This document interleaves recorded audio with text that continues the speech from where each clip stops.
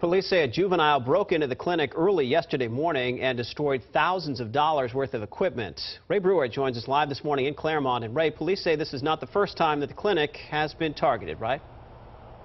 That's correct, Sean. Fairly recently, as a matter of fact, police say that 3 weeks ago, someone spray painted the word murder on the outside of Planned Parenthood. So now police are investigating whether or not this latest incident is connected to that. Officers stepped up patrols in the area, and early yesterday morning, they saw someone inside the clinic.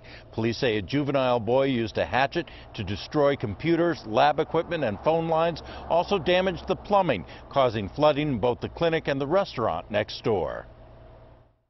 At this point in time, it's difficult to put a price tag on it. It's obviously going to be significant, thousands and thousands of dollars.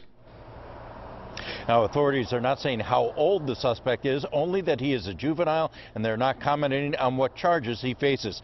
In a statement, Governor Maggie Hassan said, quote, "These acts of vandalism are an attack on the fundamental right of women to access health care and should be strongly condemned by all." Planned Parenthood says it's doing everything it can to get the clinic up and running as soon as possible. They say they're also talking to police about whether or not additional security is necessary for patients and staff.